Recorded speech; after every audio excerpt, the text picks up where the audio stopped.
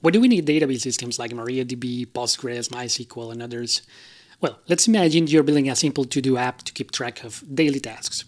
Initially, you might think, why not just save each task directly to a file? After all, my programming language has constructs and libraries to save and read data to and from disk. Also, implementing this seems straightforward, right? To create a task, just write it to a file, and to delete it, remove it from the file.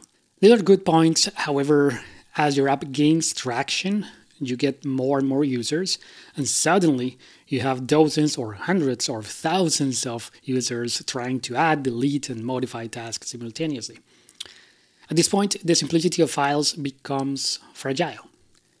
Imagine one user is updating a task at the exact moment another tries to delete it. Or maybe two users are editing the same task at the same time. With a standard file system, you are likely to end up with corrupted data or lost data because there is no inherent mechanism to handle such conflicts in a file system. And that's only to mention one of the problems. You'll surely face consistency and security challenges as your application grows. Relational database systems handle these situations gracefully through something called the ACID properties. Essentially, these are a set of principles that ensure that even if your app crashes midway through an update, the data remains consistent and no half-completed tasks are left hanging. So back to the to-do app example. Imagine trying to move the task buy groceries from pending to completed, which requires also changing the last updated property. But your app crashes right in the middle. Well, with a relational database, it's all or nothing. Either the task is marked as completed and the last updated property reflects the new value, or it's like you never tried to update it in the first place. No incorrect half states. Now, let's consider data relationships. In your app, tasks might belong to different categories or users. In a file system, maintaining these relationships is cumbersome. You might end up with a separate file for each category or user, but then how do you quickly find all tasks across categories or ensure that two different users don't end up with the same task ID? Relational database systems have the ability to manage complex relationships, making it easy to, for example, query all the tasks for a specific user or category, or run even more complex queries like show me the number of completed tasks in the home category for user number 555 during the last month. Security is another biggie here. In a file system, if someone gains access to your files, they have your data. Relational database systems like MariaDB offer robust security features like access control and encryption.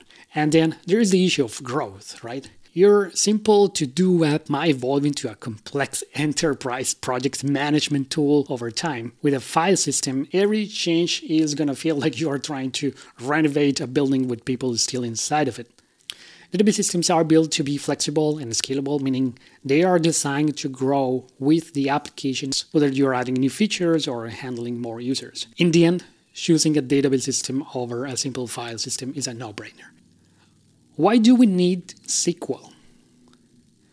SQL has a long and proven history. It survived the fuss around NoSQL, and even if not perfect, it has demonstrated to be the best available language for data. And this is no surprise. I mean, the story began in the 60s, I would say, with the development of the first databases like the integrated data store at General Electric. However, it was Edgar Cott's relational model that revolutionized data handling. His model, which turned data into a series of tables, or more strictly relations, but let's not get there, has influenced database systems ever since.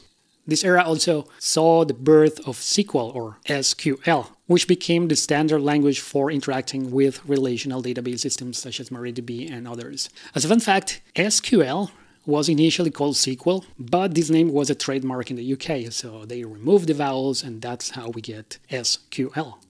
They continued to call it SQL though, and later they came up with the acronym Structured Query Language. SQL is a declarative language, meaning that you specify what you want to get and not how to get it. The database system is in charge of doing whatever it needs to do to get the requested data. SQL isolates database complexity. A database system is a complex piece of software with tons of algorithms implemented in it. These algorithms deal with different ways to get data stored in disk or memory. Different algorithms are more efficient in different circumstances, which includes different types of queries and different datasets.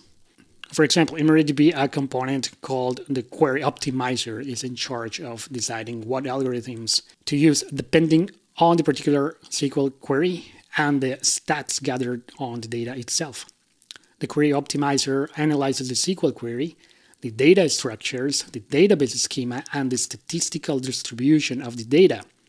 It then decides whether to use an index, what joining algorithm is the best, and how to sequence the operations.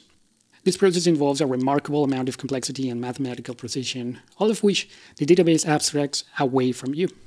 As a developer or a data scientist, you only need to worry about writing the query and let the database figure out whether to use or not an index, B-trees, hash tables, or even whether to add data to an in-memory cache, as well as many other things.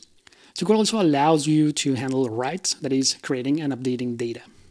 It also allows you to define the schema of the database, or in short, and oversimplifying, the tables and their column structure. In fact, there's much more that SQL allows you to do. If you want to learn more about databases, SQL and MariaDB, check my upcoming book, MariaDB for Developers.